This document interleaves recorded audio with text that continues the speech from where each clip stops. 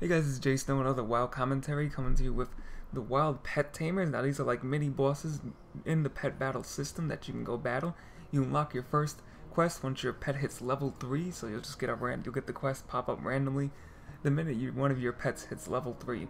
Also at level 3 you can add another pet to your slot, so that's what I'm about to do right now. So the first pet tamer for Alliance is in Elwyn Forest. It'll be shown to you on the map, so if you're a Horde, it should be probably in Duratar or something like that. So once you get the quest, you just gotta fly over to the pet tamer, and it's basically like a mini boss battle with the NPC, and you get a bag of pet supplies. What I got in the pet supplies, I didn't open it in this video, but it was just like a leash. It was like just a random piece of crap item. So all you gotta do is talk to the wild pet tamer, and then you battle. So this one happens just to have two pets. It's both snakes, and my pet is a little bit, I think her pet's a little bit stronger than mine, but I'm able to kill it pretty easily by just using some fire attacks. So I put on my Flame Breath, and that puts a DOT on the target. And I mean, it's really simple. Of course, since this is the first wild pet tamer, there really isn't much strategy to it than just basically spam your abilities.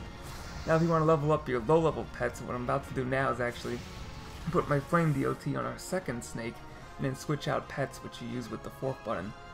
So once the snake comes out, use the Flame Breath, put the DOT, and now I should be switching by hitting 4, and then I switch to my little spider pet. And since the snake doesn't really do that much damage, I'm able to kill off the snake and actually gain about 3, I think you gain 2 or 3 levels my spider from killing the one snake. So it went from like level 1 to 3, I think, or was it 4, I don't remember exactly.